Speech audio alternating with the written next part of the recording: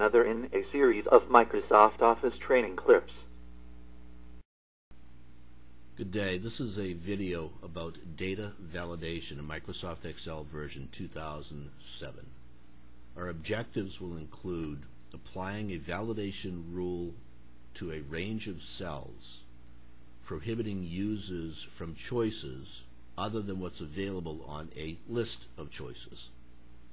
Anytime you have a chance to control data entry in Microsoft Excel, take advantage of that chance. Whenever more than one user works in the same spreadsheet, the thought process among users is not the same. Everybody is different and everyone thinks differently. Here I have a spreadsheet that tracks information about employees, including their first name, last name, department, hours, rate, and then gross pay. Notice the drop-down delta avails a list of department options. If I overtype this department name, changing it from admin to administration, when I go to accept the entry, I get an error message. The title of the error message is wrong department entry, and the text in the error message says you must choose the exact department name from the list. I will cancel.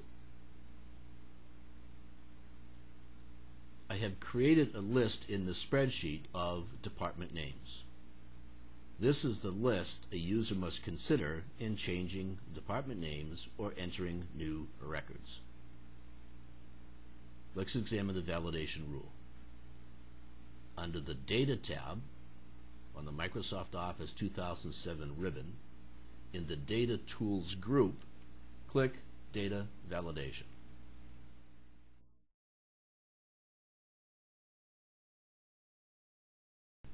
This is the data validation dialog box.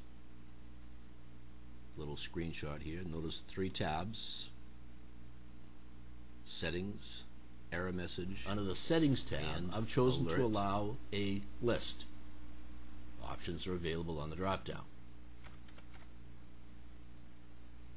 The source of the list is the range R2 to R10 with an absolute reference. This is the list I demonstrated earlier. If I click the Error Alert tab,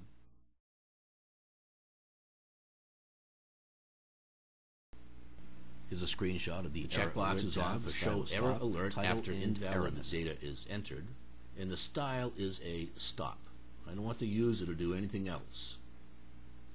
This is the title of the dialog box, and this is the text that appears if the validation rule is violated. Okay? Let's set one up. In the Skill Worksheet tab, I track information about employees, including their skill level. Notice the skill icon set is a conditional format, along with a review month. The review months are abbreviated. I don't want users to enter a review month and spell it out. This complicates my ability to filter, to count, to run subtotals, and do other valuable features built into Microsoft Excel. To create a validation rule, I'm going to set up a validation list.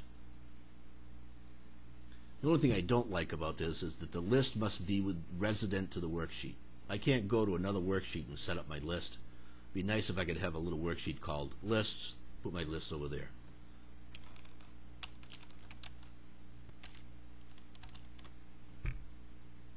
Use the fill handle. There's my list. I'll select the range of cells for the validation rule. Click Data Validation. Under the Settings tab, I'm going to choose to allow only what I have on a list. In the Source field, I'm going to collapse the dialog box, scroll to the list, and select the range, January through December, abbreviated. I'll expand the dialog box, and I'm going to select the Error Alert tab. I want to show the error. I want it to be a stop style, and the title will be Month Data Entry. I'm going to create a professional error message here so it's easy for the user to understand and they don't receive a Microsoft standard error message customized in Bill Speak. Click OK. If I test the validation rule, I'm going to enter January, and I'll spell it out. When I accept the event, the error message appears. The title, month data entry, and the professional message advising the user that the data is inconsistent with requirements set by the spreadsheet. So to review, data validation rules can be set for ranges of cells in the spreadsheet to allow data entry from a list in Microsoft Excel. Use the Data Validation button under the Data tab and make the choices appropriate for your needs in the Excel spreadsheet.